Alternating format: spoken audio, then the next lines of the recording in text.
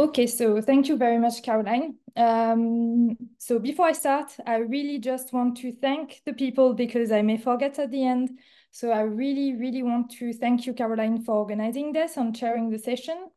I want to thank all the panelists who are here today to answer to your questions with me, all the people actively involved in ProteoBench, and of course, I want to thank you all of you who are listening to us and are interested in the project. So I'm going to present ProteoBench. And first, I cannot present it without giving a word about the European bioinformatics community for mass spectrometry, sorry.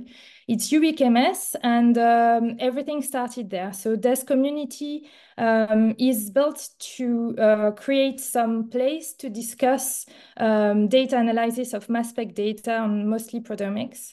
And we organize workshops and yearly events.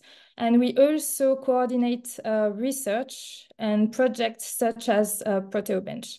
And EuBIC-MS is an initiative from the European Proteomics Association, EUPA. And you can find a lot of information on our website. But so within EuBIC, there is a bunch of people who are a bit more involved in ProteoBench. And it's actually now we are quite a few.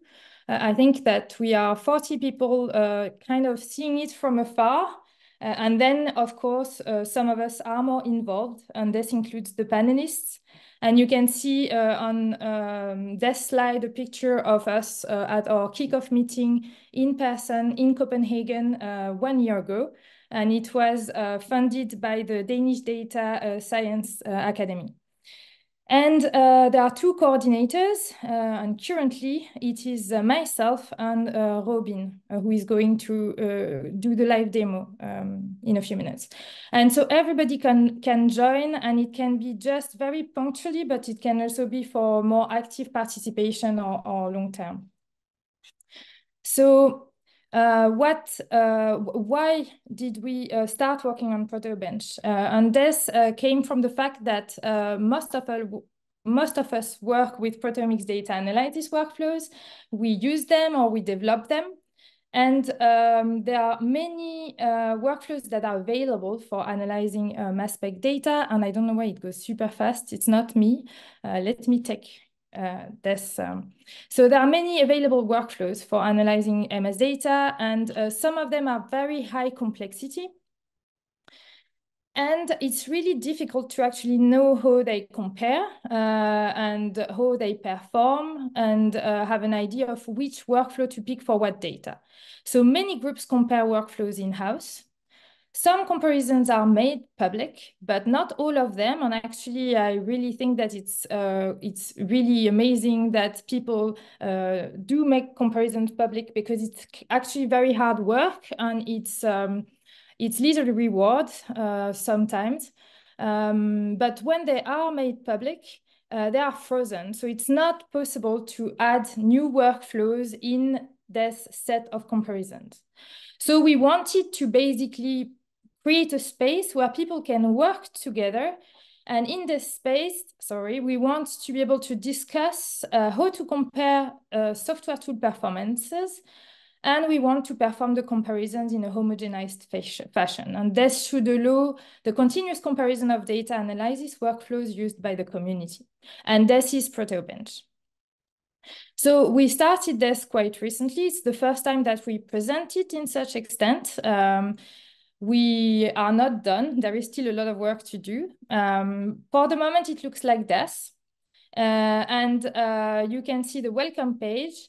And on the side, the plan is to have several modules. And today we present only one. That's the only one that is ready. But we are working very actively to launch more modules very soon. And the idea is that each module would be dedicated to a specific comparison with a specific data set. So the first one is for comparison of software tools for DDA quantification, and we work at the precursor ions level. And we are working currently, I'm really sorry, my PowerPoint is a bit crazy. So we are working currently to make also modules at the peptidoform level and at the protein group level. But for now, we really look at the quantification of the precursor ions. And we work with data that has been published in 2022. So there are two conditions that are compared, and each one is a mix of 3 species. And basically, we know the relative quantities of the species in these conditions, A and B. And based on this, we basically know what is the expected ratio between condition B and A for a given species. So we can calculate the error between the measured ratio of each precursor ion and the expected ratio. And with this, we can plot the plot that I will show you for this module. So in each module, you should have some data available for everybody to download. And in this module, it consists in the 6 raw files and the FASTA file. And the FASTA file contains the 3 species and also a set of contaminants, so that all the users would use exactly the same FASTA file for the same raw files. And users can download the data available in the module and apply their own analysis workflow. And then they take the output of their workflow at the peptide ion level, and they send it back to ProteoBench. And currently in ProteoBench, we can basically have for upload a set of specific tools that we parse, and it includes a MaxQuant AlphaPept, FracPipe, Proline, Sage. There is also a custom format that is parsed, and we are working on others. But basically, all the output that you upload in ProteoBench should contain modified sequences, charge states, and the ion relative quantities. And we basically take this table, and then we calculate metrics that we plot in a single plot that contain all the outputs that the community has sent for public submission to ProteoBench. And you can see for this module, it is the number of quantified peptide ions on the vertical axis, and the absolute difference between measured and expected ratio on the horizontal axis. And in this plot, it's not the most recent. We have new points now, but basically you can see in small the public runs, so the ones that have been previously submitted by others in ProteoBench. And they have, there are different tools and different parameters, so you can see that they don't all quantify the same number of ions with the same accuracy. And we always have then a bigger point that is the result that you uploaded locally on your computer. So this is great, but you can do more, and we hope a lot of people will do more. It's make it public. So you can submit publicly the output of your workflow so that everybody can have access to it. But in order to do that, you need to provide metadata that will contain all the information regarding the tool you used and the parameters that you selected, so that it is completely transparent to the community and can be reproduced. And right now, we accept for public upload MaxQuant, Proline, and Sage, and we are working hard to have soon FracPipe, I2MaxQuark, and we are also working on Wombat-P. And basically, the user can put the parameter file that would be, for example, the MQ-par for MaxQuant here. And also we have some space for users to comment and add information in a free text format if there are parameters that are missing from their parameter files, or if they want to kind of flag their run in any way. And then they basically send it, and some maintainers will have a look at the submission and accept the new data point for the figure. So basically with ProteoBench, everybody can privately plot their own comparisons. They can add a reference workflow to ProteoBench. So by that, I mean submit publicly their output with the parameter file. And we also want to make available to the community all the data that is submitted to ProteoBench, so that anybody can download it and then analyze it to understand why the search outputs are different, or look into the data the way they want. And also, we want to have as many modules as needed by the community, so everybody is welcome to propose new modules.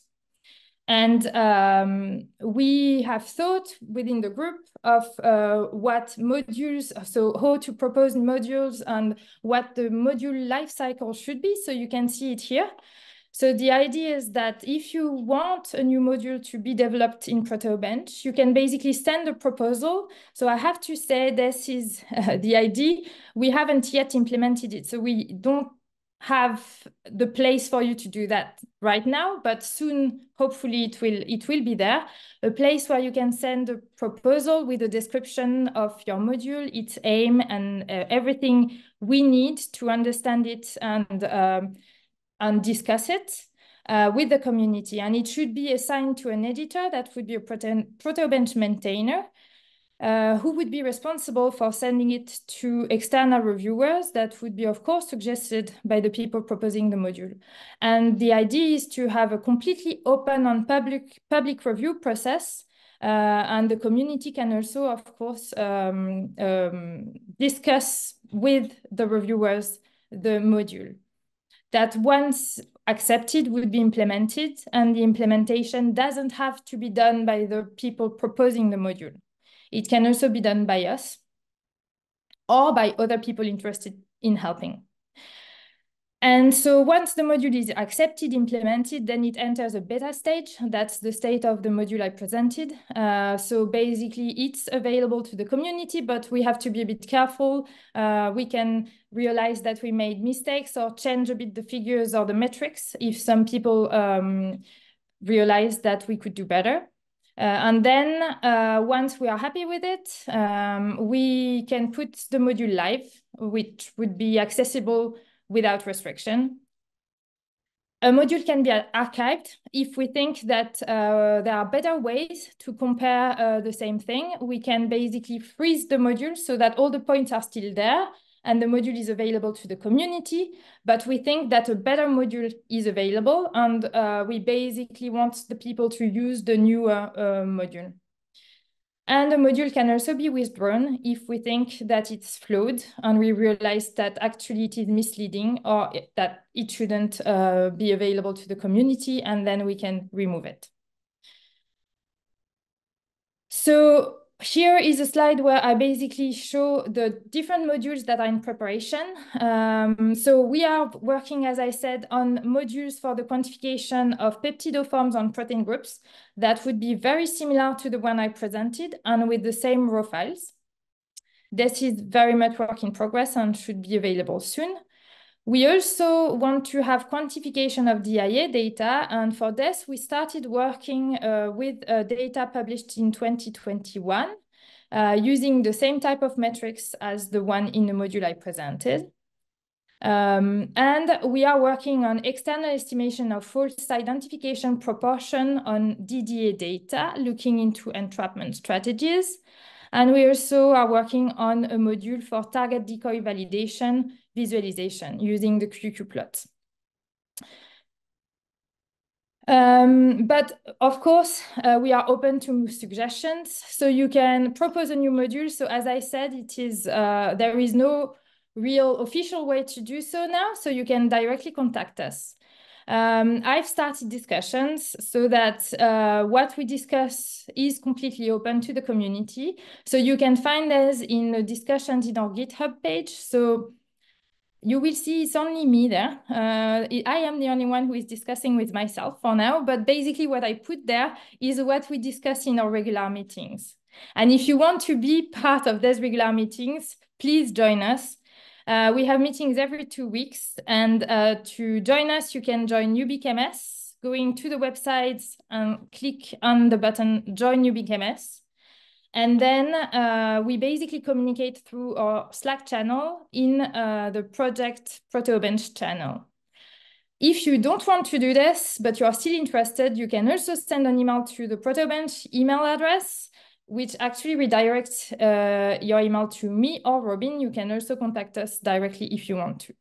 And it can be to ask questions, to participate, to propose modules, or anything. We are super happy to listen to what you have to say, and we can even organize a meeting. So that's all. And thank you for your attention. I will now give the room to Robin, who is going to do a live demo.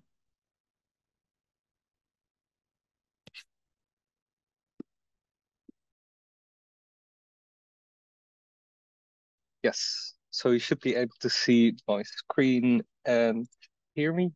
Okay, so I'm actually going to do three parts, which I think are quite crucial to ProteoBench and maybe a little bit of a teaser at the end. So the first thing that we're going to do is actually browse some public results. These are public in the sense that we submitted them. But in a sense, it would work the same way, of course, if you would submit data. I will also submit some results, in our case, actually from AlphaPet. And finally, we will also make a first submission. This is a real example, so hopefully everything will go well, and we will actually even approve the submission. So a little bit about what we're going to see in the web interface. Of course, when we view the results on the public data, we will just see all of the data points that are already submitted. We can play with them a little bit. You will see later. Then if we're going to compare results, I've done the search already, but we're going to take the results from this search and then plot them. So when we're actually doing this plotting, we're really going to the core of ProteoBench in terms of the code. So we're looking a little bit under the hood of the car. So what we're doing here is mainly parsing the files. So we take the result file and a TOML file. The TOML file actually describes how the file is formatted. So from this, we actually generate sort of a intermediate file that is the same for everything. From this intermediate file, we can calculate all of the necessary metrics, and we can also plot the results. Now, finally, as Marie already indicated, you can also submit results so that they are viewable for everyone. And in order to do this, you need to upload some parameters, and you also need to click on submit, of course. So when you click on submit, a pull request will be made by ProteoBot. So ProteoBot is our nice robot that takes care of all of the pull requests and public submissions. And from there on, we can approve these submissions. So let's try to do the first thing. So we're just going to look at some of the public results. So this is the home page. We'll then go to the results page that is shown here. So on the top, you have a description of the module. You have a description of all of the files that are necessary. And also when you click onto the documentation, I believe it's here, it also describes on how to run these files. But we're not interested in running for now. We're just going to look at the results, which are not looking good. So I'm just going to go to the public server. This is always the danger of doing a demo, right? So we're going to the public server, and here everything is all right. So that's a good thing. Locally, it's not running.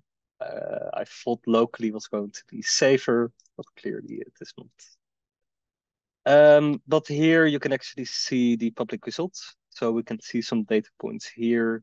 So all of these points are actually individual workflow runs that people have run. The different colors indicate the different search engines. And what you can also see is that we can interact with it. So we can say like the minimal ion quantification should be 6, for example. So you can put this to 6, and then the points will jump, of course. So that means that we get a little bit less number of precursors quantified, but it's more accurate. You can also highlight points if you want to. So if we click here, then it should be highlighting one of the points. So we will now actually already go to submitting one. I've actually restarted the local server. So we are going to upload a result file. So in this case, it's actually from AlphaPet. So I'll go to the peptide results, which is this file right here. So I'm going to upload this one. I'm going to click on AlphaPet. And I'm not going to give any additional parameters. I'm just going to keep them default for now. So now when we click on parse and bench, it will get analyzed. And hopefully the point will show up. This might take a little bit because it's about 220 megabytes of data, so it will need to crunch through a little bit. So yeah, here we have the results. So we have the intermediate file that I talked about earlier. So you can also download this, and it shows here the head of that file. Then some of the description of this file, and here also some plots that are specific to the individual upload. So you can see that we have E. coli, human, and yeast, and there are different quantities in which they are expected. So as you can see, most of them are semi-correct. We can see some of the E. coli is actually overlapping a little bit with the human, but overall, this doesn't look too bad. And then on the right, we see for condition A and B also what the coefficient of variation is. This is also a nice individual plot, but what we really want to do is look, of course, how it looks compared to the rest. As you can see, we do a little bit worse than the rest, which is fine. ProteoBench is not really about performing better than anybody else. It's really about knowing the place with the other points and knowing the context in which you apply your workflow, how it performs with these metrics. So you can see that the point that we submit is a little bit thick. The rest is still the same. We can interact with it just like we did before. If we go to at least one quantified, we can do that. Now it quantifies a little bit more, as you can see, but the accuracy is a little bit lower maybe. Overall, we're not doing bad, so that's good. So I think that this is ready for a submission. So in order to do a submission, there's of course quite a bit of documentation, but also we can upload the YAML file. So the YAML file for AlphaPet is used to put some of the search parameters in. So we can put that in here. It extracts all the parameters. I can put anything in here that I wanted to. Actually, I'm not going to put anything in here because I actually want this to be a real submission. So everything should already be in there. I confirm that everything is correct. And I also say that I really want to upload it. So once you do this, essentially it becomes public. It will make a pull request. You should also get balloons at some point. I believe that we're getting balloons. Yes, there we are. And a real balloon from here. Yes. So we get balloons and it's a success and it made a pull request. So we can go to this pull request and there it actually says what we added. So we added one new run that should be here at the end. Yes, here it is. So this run got added and we can approve this pull request if we want to. We can also say if there's something wrong, people that need to vet these kinds of pull requests, we can add comments here. And once it gets added, it will be visible in this overview for everybody to see. So I try to teach you a little bit at the beginning with one extra thing, and let's see if that will work. So one of the things is this is the web interface, of course, of ProteoBench. But the idea is, of course, that the web interface is one way of interacting with it. So in the background, we've also done a lot of Sage runs. And we want to compare all of these. And ProteoBench actually makes this really easy. So we install the ProteoBench package. We import some things. This is a little bit more for the advanced sort of power user, of course. But you can see the power a little bit about interfacing with this. We get the data for the different searches. We extract all of the data that we need. We parse all of the data and load them in the correct modules. And then finally, we can start plotting everything. So with about 10 to 20 lines of code, we can compare 60 different Sage runs with different parameters, as you can see here. So all of these are run with different parameters. You can see how they perform differently. So this might also be a great way to evaluate for yourself what would be good parameters, what would be bad parameters, what would be metrics that you care about, and those kinds of things.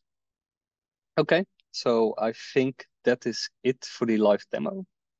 And I think we can now move on to the Q&A section. Hopefully there are some questions. Yes, perfect. Thank you so much for the presentation, Marie, and also for the live demo.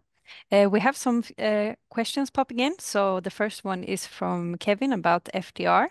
So he says, he asks, is FDR calculated within ProteoBench so that the same FDR calculation is applied for all the tools? Yeah.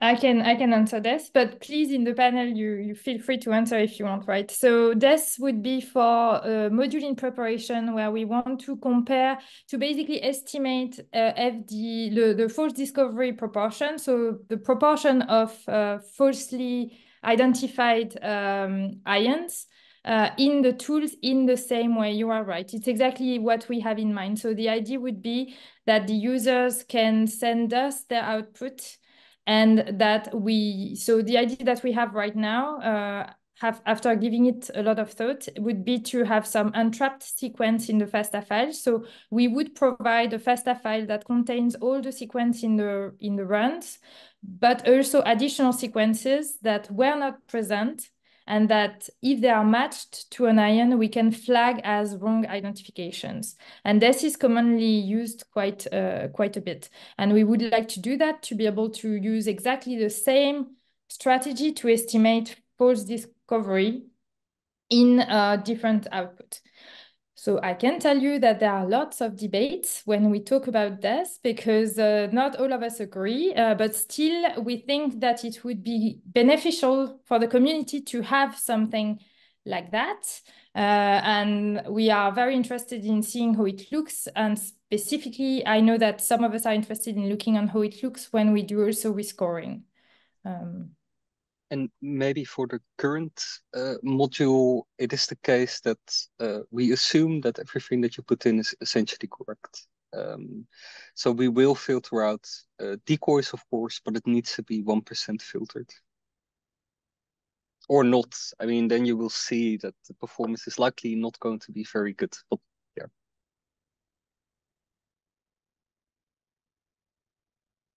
All right. So next question is from Julian. Can I also submit the post-processed with custom script, or is it only possible to benchmark results generated from different parameters from a search engine?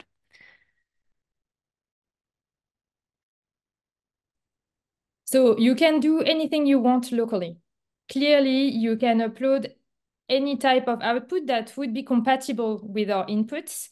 So if you choose, for example, the custom output, which is a tab delimited file, you can completely upload something that you have pre-processed. So locally, you can look at how it performs compared to the public points. But publicly, we don't advise to do that, and we ask people to send the parameter files associated with their runs in order to have the full process of what they did in the parameter files. And so if you change stuff that are not in your parameter files, we have no way to know, and then it can become very messy.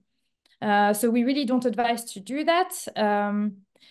That being said, I suspect that pre-processing would be to look maybe, would be very interesting to look at in maybe different modules. The module that we have right now, it's very basic to look at the differences in quantification of peptide ions. So that may not be the right module to look into pre-processing, such as, I don't know, it could be what you're saying, maybe is missing value replacement or normalization. For this, we think that we would need dedicated modules. I hope I answered your question.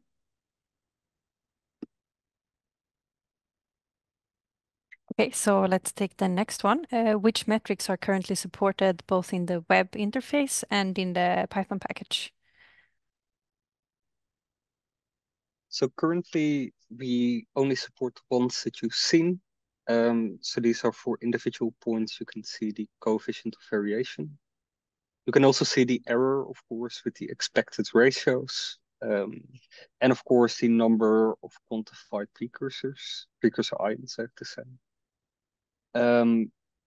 the thing is, we also want to make some of the submitted files or search results eventually public. We don't have a plan for this yet, but currently we pre-calculate everything on the server, and everything that goes public is pre-calculated. So this would not allow us for the other data points to recalculate for different metrics. So we're really limited to what we define, let's say. The moment that we decide to also include the search files and make them public, of course, we can recalculate metrics. But this is still not something that has been decided yet, and maybe people would also not like this. I think it should be very clear also to people who make a public submission what is made public and what is not. Yeah. So next question is, can we also submit the results from commercial tools like Parser, I think it's called? And if so, what columns are needed in the matrix?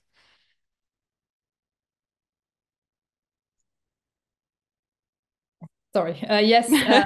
The idea is that you can, and actually the tools that are missing because we haven't started working on it. Also because we are completely biased to the tools we use ourselves and we are interested in, but we are really open to suggestions. So please send us messages to ask for new tools, and then we can. It actually happened. So i2mascroc is something we are working on right now, and also Sage. It's tools that the developers contacted us to add them. And it can also be users. Really, we are open to it. We just need discussion so that we understand exactly how the tools work and how we can parse the files, etc. But please contact us if you want to add Parser. That would be great.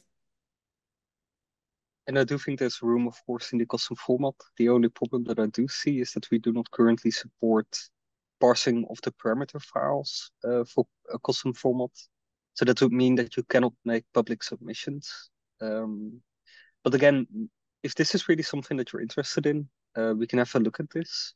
And maybe I know that there's a lot of talk about STRF right now, and STRFs are really great to, for example, also put in search parameters, I think.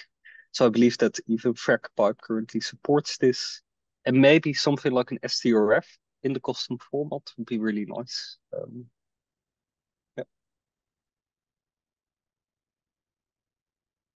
All right, so next question is, when should we impute null values before normalization and log transformation or after? And what's the best way to do it?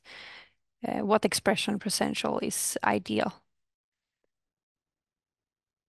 So right now, we really don't have a module that would help you with this. The module we have is designed to compare the quantification accuracy of the INs, but really not designed to test such things.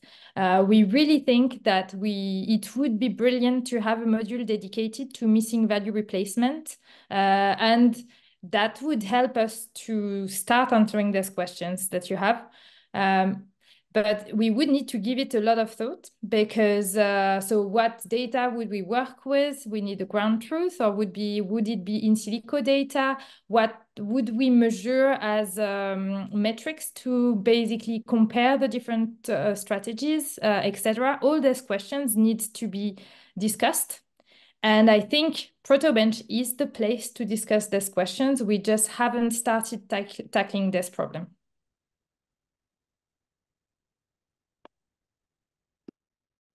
Okay, so next question is about the contribution, I think. So would it be, the question is, would it be possible to upload any accepted modules, and can these modules be programmed in any language? So I think it would be great if people indeed contribute modules. I do think it would be better if they fit in with the whole flow of the program, of course. So there is a little bit of a structure in how we make these kinds of modules. So you can have a look at the code. We have specific code templates and class templates there that you can follow. I also think it would be really nice if you then attend a meeting, for example, to also gauge the interest and maybe feedback from the other people within ProteoBench. Now, in terms of what language, I do think that we're going to be limited to Python currently. Now, the thing is, if you make Python bindings to any other programming language to write the module in, I'm not necessarily against it. But again, this is another layer of complexity that maybe we don't want to get into. So I would say for simplicity's sake, let's stick with Python for now.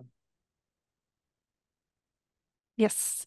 So I think this is the last question. So please, if you have any more questions, drop it in the Q&A. But yes, the last question for now is there a way to avoid overfitting?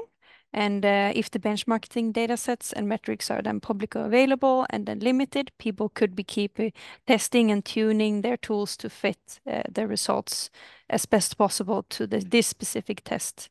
And analyze a specific test set of data sets. Yeah, that was long, but yeah, it's a good question. Yeah, so we don't have any way to, so people, please stop me if you disagree, right? We don't have any way to avoid overfitting, and that's something we discussed at length with the people in the group. So the way we see it is that with ProteoBench, the first thing that we think is quite cool is that you can reproduce as much as you want one run. So if there is a point that interests you or like that looks weird or suspicious, you can always rerun it with the same set of parameters that has been uploaded for the public release. So that's one thing. And then for the overfitting itself, the idea would be to have several modules to look at the same thing with different types of data. That's the answer we have to your question, and we didn't find anything better right now. But it's true that the set of files that we use currently for the module I showed you are specific, and you can totally perform well with your tool if you play around and you find the best parameters for these files. So if we have a module that is very similar with another type of raw files, then you can compare the same pipelines and workflows with the same set of parameters within these different modules. And then it should prevent, or maybe it doesn't prevent it, but at least it makes it easy to catch this kind of phenomenon. So that's, if I haven't forgotten anything, that's our answer to this.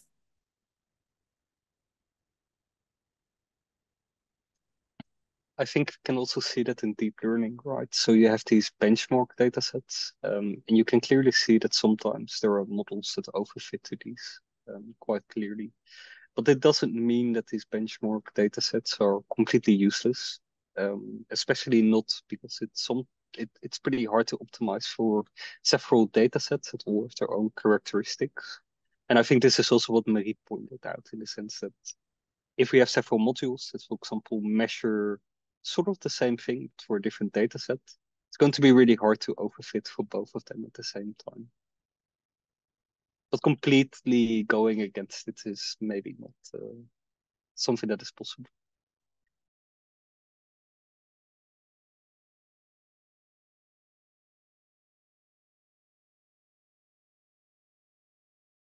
Okay, thanks a lot for asking so many questions. Do we have any final questions dropping in?